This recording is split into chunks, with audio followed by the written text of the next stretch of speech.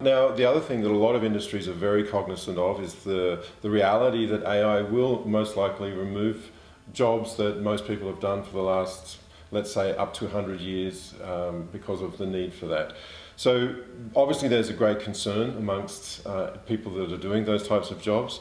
Do you believe that through AI that there will be new jobs created that will be able to take or fill that gap? And as part, or yeah, will there be that opportunity through the technological evolution of AI coming in? I think there's a blend when it comes to job losses and job creation. So I think that over the next decade, we're probably going to see more jobs created because of these technologies, investing in these technologies, and companies thriving because of them. But I would argue that we could probably take any specific task that a human can do, and we can build an AI that can replace that task. So if your job requires only one sense, one specific thing, pressing a button or something like that, those things are susceptible to automation.